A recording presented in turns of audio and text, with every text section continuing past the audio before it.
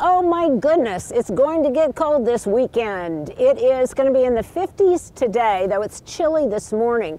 But this weekend, temperatures are going to plummet, and it's going to get, oh gosh, near 0 degrees Fahrenheit. It is going to get bitter, bitter cold. So here are 5 garden musts that you want to do in these next few days to protect your precious garden and your precious plants from this bitter, bitter cold. So let's do a countdown, one by one, 5 winter garden chores you want to do right now. Okay, I very dramatically said 5 garden musts. This isn't necessarily a must, but it's something that you will want to do before temperatures get really cold. So I want to make sure that I am as cozy inside as I am outside, and so I'm going to be doing some flower arrangements for this weekend, and I want to take some cuttings from this beautiful arborvitae, or maybe some of my abelias. It doesn't really matter. Anything that you might want to use in a flower arrangement so that you are surrounded by beauty when it really, really is cold inside. But you're not going to want to come out here when it's 0 degrees. So do it now. Take some clippings from your evergreens or whatever you want to use in a vase. Do it now before it gets really, really cold. Well, this may not fall in the category of protecting your garden and your plants, but it's definitely a must for me because I don't want to be out here taking down my wreaths and my other Christmas decorations when the temperatures plummet.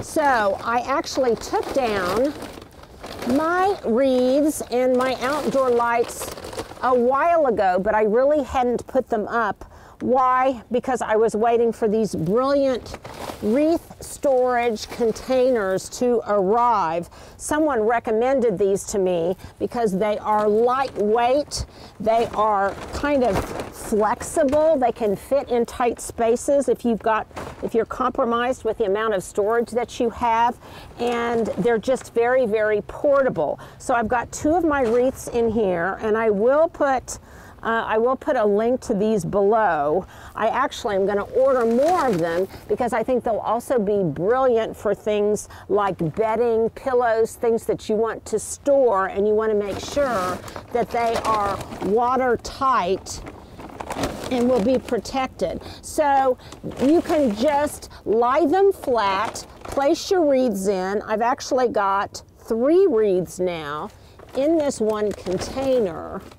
And I'm doing this today, my #1 to do on my 5 winter garden must countdown, because today it is 50 degrees out.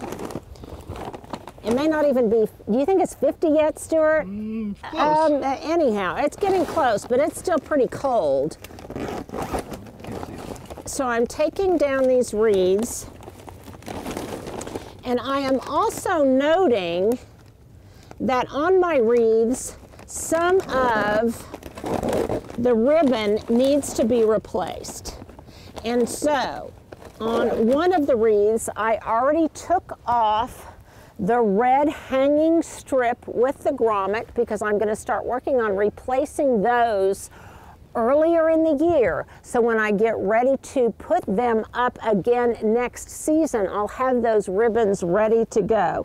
So I took one of the bows and one of the grommet hangers off of it to use as kind of a guide when I make new ones this year. So see what I mean? These are so portable. If you have to store them in your garage or in your basement, then you could just suspend them from some great big hooks. But again, they are so lightweight. And all of my wreaths were artificial wreaths. You can also store any of your artificial garland, any of those kinds of things in here. I also put in the extension cords, the timers, and everything. All of the lights were still working when I put them up. I did not remove the lights. And they are just, they're just like packaged and ready to go. ready to decorate, like ready to eat, ready to decorate nice little packets next year that all I have to do is just bring them out and hang them. Well, right now, the pansies and the violas in this container planting look beautiful because it's really been relatively warm. That's all going to change this weekend when temperatures plummet. So my number 2 garden must is, well, first of all, it's a no-brainer. You already know this, but as a reminder, make sure that you disconnect all of your hoses and, if need be, even disable your in-ground irrigation system. But I've made sure that all of my hoses have been disconnected, and I'm also making sure that all of my plantings, like this one, have really good drainage and they are not holding too much moisture, which will then create a problem with root rot, whether it's just a container where you've got bulbs planted or you've got evergreens and annuals like these beautiful pansies and violas. So I noticed yesterday when I came out on my morning little walkabout that this pot, you may remember it from our last Wednesday walkabout, it previously had a boxwood in it. And when I came out, I noticed that after the wonderful rain that we had earlier in the week, there was lots of standing water. It was not draining, and sure enough, that would have killed that boxwood over time, either very quickly or slowly. So I removed the boxwood from this pot and transplanted it into a larger container, which I'll show you momentarily. And then I'm going to unclog this pot before I plant something in it in the spring. Right now, it's just going to lie fallow. But any of your container plantings that are not draining adequately, you want to make sure that you either unclog the drainage hole, or you can do something like just turn them over and set them on their side so that they can drain that way before you have an opportunity to replant them and correct that drainage problem. Isn't this absolutely gorgeous? Well, I scavenged a bunch of these droppings from a cypress tree down the street that was kind of mixed in with some leaves. It's moist, it's wet, it's beautiful, and it will make a beautiful mulch for some of my containers, and that's my number 3 suggestion. After you have made sure that all of your container plantings are draining adequately, get some kind of mulch, whether it's purchased or it's free, like this, that, as I said, I just foraged from down the street. Some people may have thought I was absolutely crazy, but look how beautiful that is. Look at how beautiful that is. That would be a good base for a container planting because it would break down over time. But I am putting a nice skirt or a blanket or whatever around this gorgeous Oakland holly that had been watered so much over the summer, some of the roots had been exposed. And so I want to make sure that it is in no way compromised when it gets really, really cold. So I am putting a whole layer of this beautiful, damp, warming, and free mulch around the base. Now I've got another Oakland holly down here, and I am happy to see that it too is draining adequately. These drainage holes are not clogged. So again, in line with my number 3 tip, just mulch that. And I think not only is it valuable and it's protective, but it's really beautiful.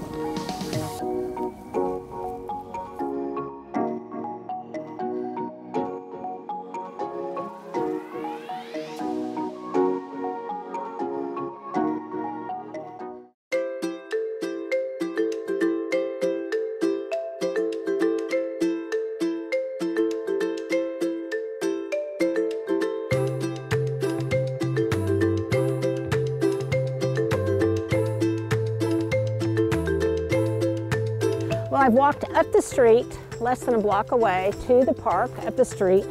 And in the gutter, this is one of the things I notice when I'm walking around the neighborhood. If I see really great garden roughage, things that I can use for mulch that's already been, I mean, look at this, it's already been kind of composted and pulverized in place, then I literally just scavenge some of this good stuff. Don't mind Linda, just clean. Yeah, don't mind Linda, she is just working in the gutter. Now some people might be self-conscious about doing this, but people in my neighborhood by now know that I'm a little strange and that I am a rabid gardener. And this stuff, you guys, look at how beautiful this is.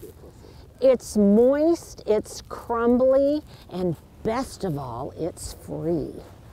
So I'm gonna get some of this. I mean, look at this stuff around the edge. It's really pulverized because all sorts of vehicles, motorized, baby carriages, bikes, whatever, have pulverized it. So it will just make really great mulch. And I'm not proud. This stuff is beautiful, it's free, and nobody will mind my foraging it. So I've got one of these garden trugs. This is great. I've had this one for years. I'll look online to see if I can find one to provide a link. And now I'm going to take my gold home to mulch some more things.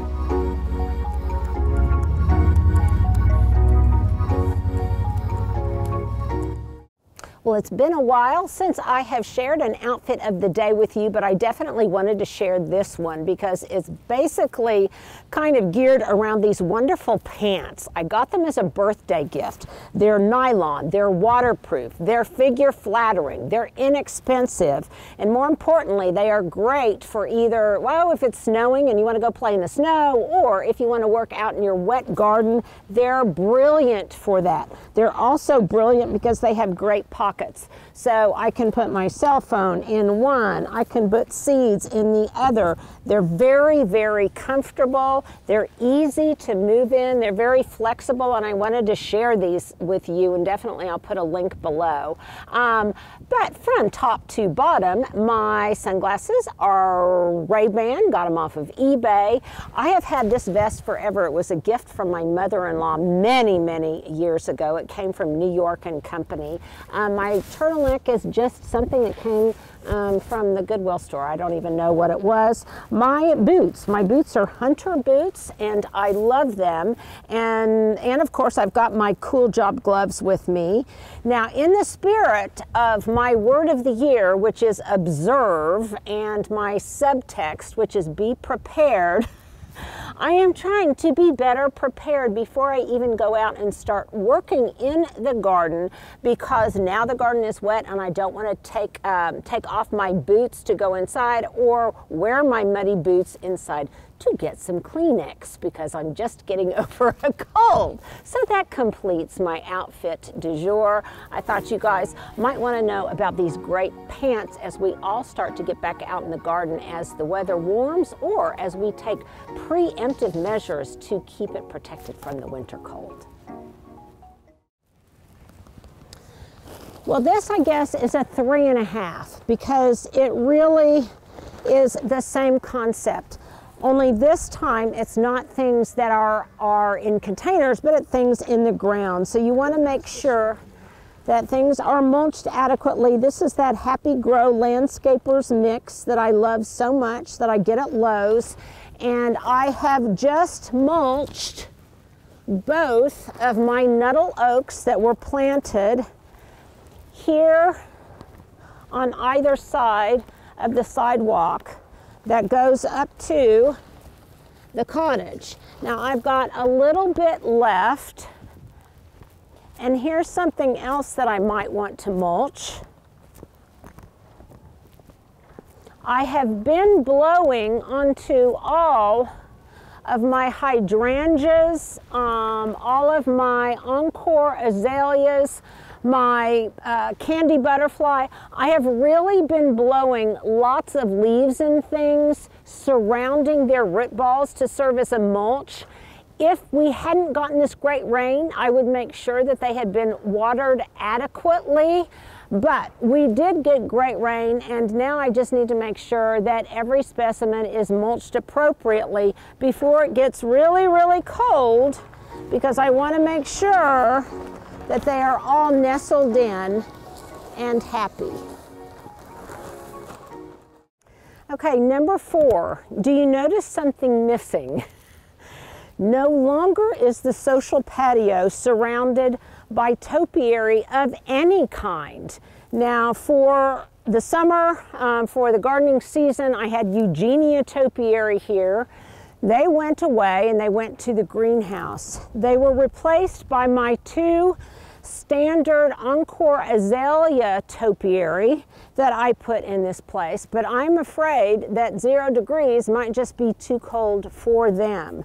So I had the guys earlier, because they were pretty heavy, I had them help me move them, and we're going to put them under cover in my garage. I did mulch them really, really well. They have been watered well, but topiary in particular, even if it didn't kill the Encore azalea, it might have at least killed it all the way back to its root system. And I really want that topiary form to remain intact if at all possible. So since I don't have a greenhouse, the guys helped me move them from this location. You can see the holes right here. From this location into the garage. Now you may wonder, well, Linda, are you going to put anything in here so that people don't trip and people don't fall into these holes? Well, this isn't an area really that people walk.